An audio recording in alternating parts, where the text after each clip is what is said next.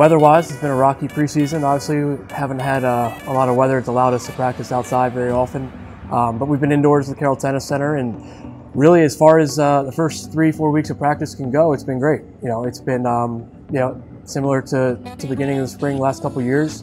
The guys and girls have clearly been training in the winter, and it came back firing on all cylinders. So, yeah, I mean, it looks good. The leadership is great from our seniors. We're very senior heavy on the men's side, and we've got 3 seniors on the girls' side.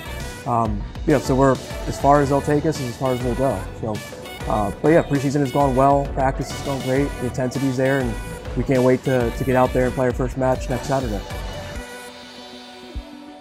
Yeah, so I mean, clearly the all-encompassing, the top goal is win the conference, and that's the same every year. It's the first priority. That being said, that can't be won next week, can't be won tomorrow in practice. So the day-to-day, week-to-week, match-to-match focus is just getting better. It's just and whether that's our record individually from last year, or just better at what we're working on in practice from the week before, is just maintaining that day-to-day discipline. And that focus on what we need to be doing today and tomorrow and to get ready for the next match. And the results will take care of themselves as long as we do that.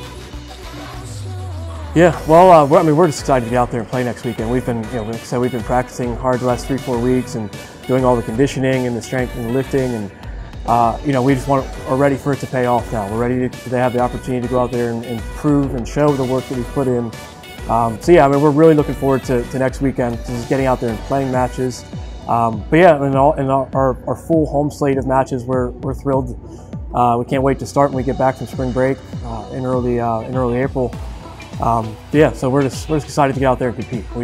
We've been practicing long enough and ready to get out there and show it.